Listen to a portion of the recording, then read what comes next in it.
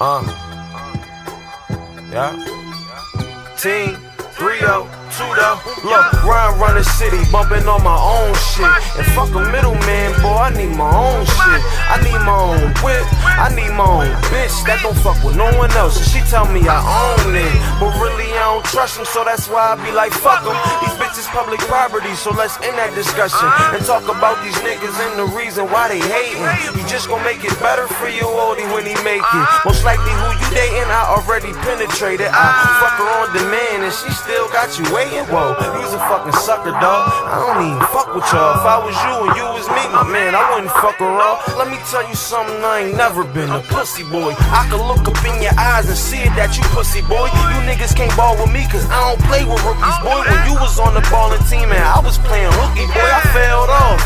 Niggas asking where I been, they thought I fell off. Oh hell no, I was out here trying to sell it all.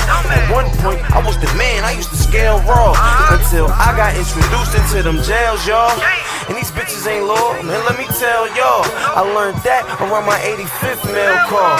I told my mama, when I come home, I'ma get a job. I really thought I was, it turned out that a nigga lied. In 1 week, I was back with a prescription. I was selling loud, dealing person, even flipping right. The same shit that was the reason why I did my time. Man, I'm just living life.